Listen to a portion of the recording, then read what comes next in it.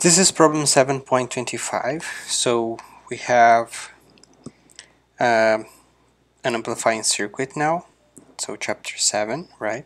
Using an NMOS here. So it's an NMOS because of the arrow. So in this case, we first have we have to consider the information about this circuit. So it's given that the threshold voltage for this transistor is 0.5 volts. The device transconductance is 5 milliamperes per square volts. VGS is 0.6 volts, and VDD, so this DC voltage here, it's 1.8 volts, and the drain resistance, so RD, is 10K. So that's the information that we have for this problem. Part A asks us to find ID and VDS. So to ID, we know that ID is equals to 1/2 the device transconductance times the overdrive voltage, that is VGS minus VT squared. So this gives us an ID that's 1/2 times the device transconductance, 5 milliamps per volt squared, times VGS, that's 0.6, minus VT, that's 0.4 squared. So this one here gives us an ID that is 0.1 milliamperes. Just rewrite this one here. 0.1 milliamperes. Okay. For VDS, for this particular topology, we know that VDS is equals to VDD minus the drain resistance times the drain current.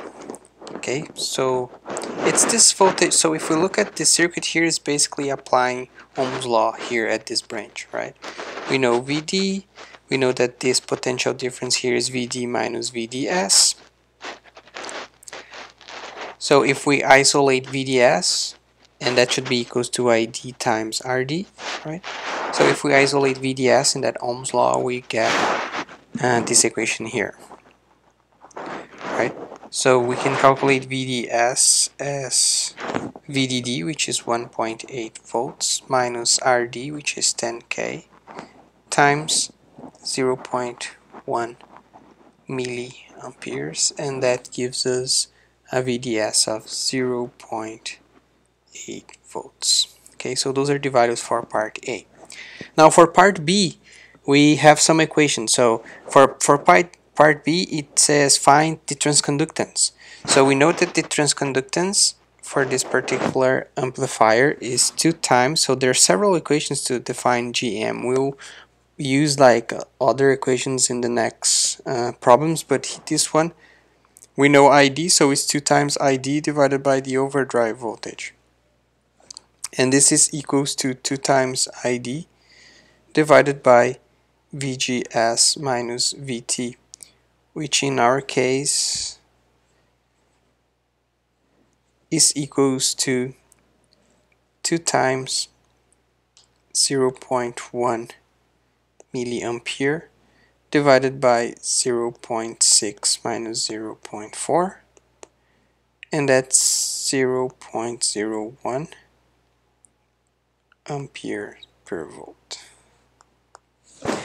For part C, we have to find the voltage gain, AV. So the voltage gain for this circuit is, so AV is equals to minus the transconductance times the drain resistance, right? That's the gain that we have for this amplifier, and this gives us minus 0.01 times those 10K ohms that we have, and this one here gives us minus 10 volt per volt. For part D, now we have to consider the channel modulation effect. So we have this one here, lambda equals to 0.1, and we need to find out the output resistance and the new voltage gain, considering the channel modulation effect.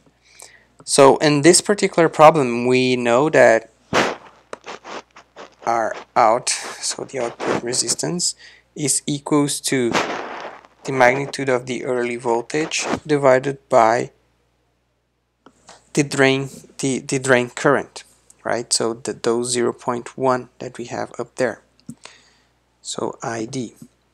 Now we also know that the early voltage is equals to 1 over the channel modulation parameter. So this gives us 1 over 0.1, and that's actually 10 volts.